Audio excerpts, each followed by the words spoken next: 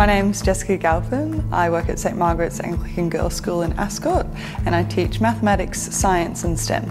I think that educators have to embrace AI. It's never going away, and so I think it's really important for us to equip our students with the right tools to use AI to support their learning.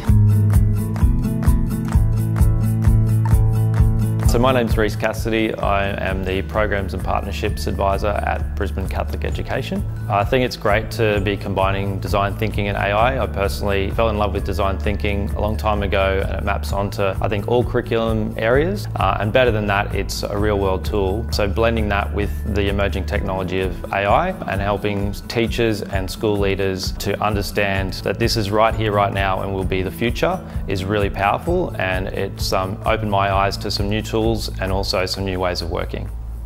I think that AI is sometimes narrowly understood as just being generative AI, but AI is already embedded in almost everything that we do day to day, and it will continue to do so. And so it's great that we have tools like ChatGPT, Perplexity and others that we tried out today, but this will be continuing to expand and evolve very quickly. So it's really important that our teachers, educators and leaders understand that this is going to be a massive part of our everyday lives. So students need to be at the forefront of this. They have to have the tools in their hands and the opportunity to practice and learn, because the learning isn't just happening at school, it's happening everywhere, every day, all the time.